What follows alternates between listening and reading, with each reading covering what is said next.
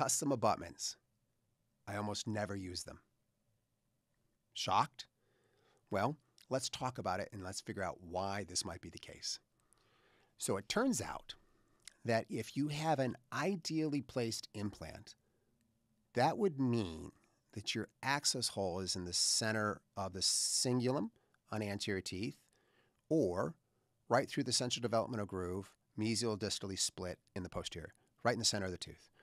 If that's the case, your screw access hole is in the center of the tooth. So if your screw access hole is in the center of the tooth, you don't need a custom abutment, okay? If you're using a custom abutment, you're using it because you have to go cement retained, right? Predominantly. If you're using it because you went cement retained, it's because the access hole is coming out the facial of an aesthetic tooth, or out the lingual or the facial or the mesial of a posterior tooth, and you can't make the hole there. It would be an aesthetic concern. So number one, if you get the implant in the right location, 95, maybe 98% of every case you ever do is going to be screw retained, which means you don't need a custom abutment. Now, there is a caveat with tiny teeth, upper laterals and lower incisors. Oftentimes there's not enough room for the screw access hole.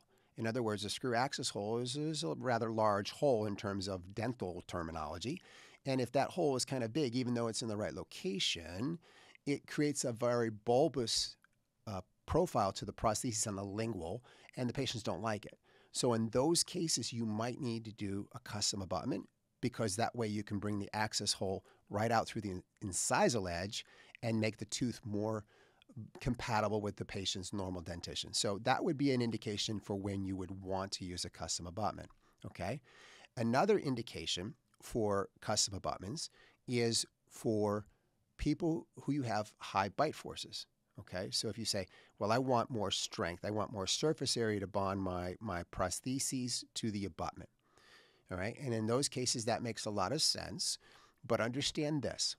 If you're using a hybrid tie base, which is a stock part, okay, and then you're using, say, a monolithic zirconia crown, and it gets bonded together by the laboratory, and it comes in, and then you screw it into the mouth. You just place it in the mouth. It takes 15 seconds, and you place it, and it's placed, okay?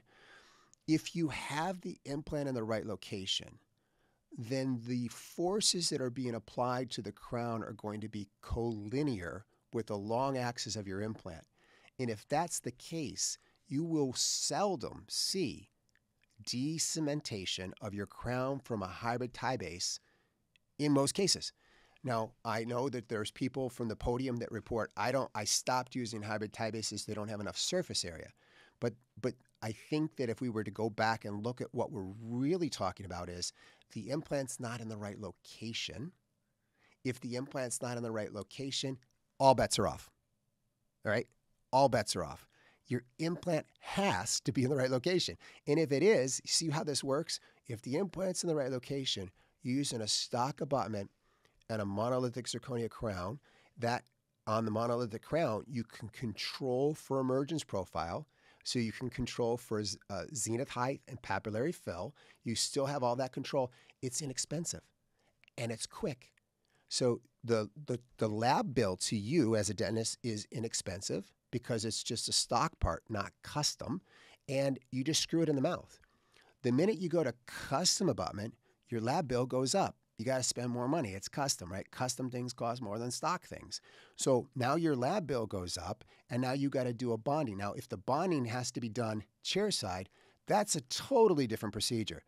Chairside bonding in the mouth means you have to control for saliva, right? For efficiency, you're talking about doing rubber dam separation in order to keep it dry, and then getting that on there, and it's time sensitive and technique sensitive, and it's a lot of work. And then you have what?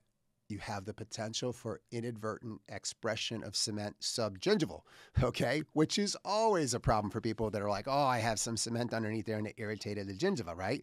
So if there's no cement used in the mouth, you don't have to worry about it. So another nice benefit about A, getting the implant on the right location, B, using stock parts that are screw retained is that you never, ever have a cementation problem in the mouth with excess of cement, because there's not cement in the mouth to start with, right? So you see how all of this is really coming together. If you get your implant in the right location, you can use a stock abutment. You can use a monolithic zirconia solution, and you're reducing your costs. And now you can do whatever you want with that reduction in cost. You can reduce your cost to the patient so that you become more competitive in the marketplace, or you've made more profit margin. Whatever your predilection is, you just do what you do, okay? So you do what you need to do for your practice and what you feel right about, but you have that ability to do that. When the implant's in the wrong location, all that changes. You have potential for higher lab costs. You have a potential for higher risks of excessive cement coming out, as well as it's technique sensitive. So placing it in the mouth and getting the cementation process in the mouth, it requires effort and a dry field. And that's more technique sensitive, which means your chair time is longer, which means your production numbers go down. So in my practice, the vast preponderance of all of my cases are fully guided, which means my implants are almost always screw retained, which means that I do maybe 1 or 2 custom abutments annually. That's it. There's one thing about custom abutments that needs to be discussed as well with regards to the ability to control for emergence profile. So oftentimes I hear doctors say, well, I want to control for emergence profile, so I use a custom abutment. Well, that's just not correct. If you use a stock hybrid tie base with a monolithic zirconia crown, you can control for the emergence profile in the monolithic crown. So the crown starts from the top of the abutment, and you can control your beautiful contours in the crown itself. You don't have to have a custom abutment in order to control for the emergence profile. Now, when people say that, I just say, listen, you can do that, but you don't have to do that. In other words, you don't have to have a custom abutment to have custom profile of your emergence profile.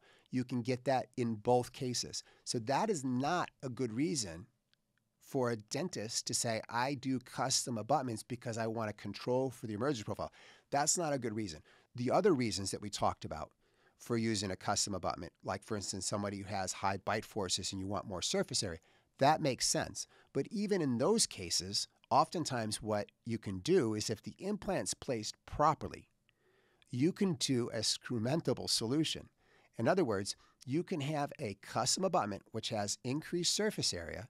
You can do a chair-side cementation, but the access holes in the center of the tooth, afterwards you just unscrew it, clean it up chair-side, clean up all excess of cement chair-side, and screw it right back in. And that makes a lot of sense. But remember, all of this starts with location, location, location. If your implant's in the right location, all of these good things happen downstream. And if it's not, then you got to consider custom abutments and solutions that are more complicated. And then the longevity of the prostheses is questionable. This has been another episode of Implants Made Simple. I'm the Smile Engineer, helping you re-engineer your practice.